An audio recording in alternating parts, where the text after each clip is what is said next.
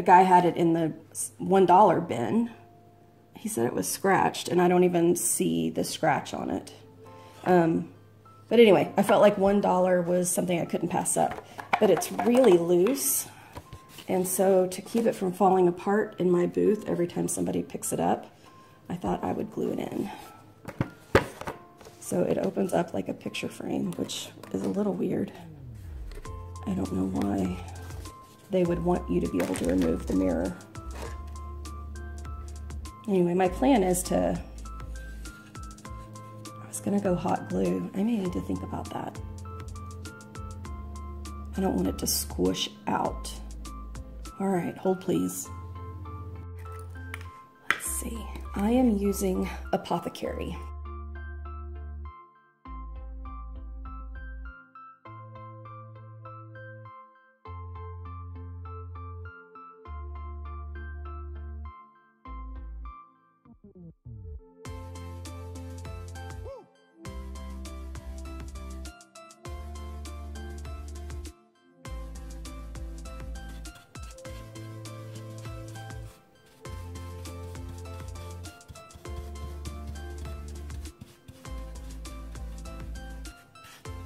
So we're working on getting all of the plastic out of our kitchen. That's a whole nother YouTube episode, I think. But one nice thing about that is that it's left me with all these containers. So my plan is to try to keep the back still off the, you know, the drop cloth. So I'm going to let it go on a little bit thicker here. I'd like to do it in one coat, and I think with a dry brush it probably would have, but I'm afraid with my wet paintbrush that's not going to happen. I am going to distress it.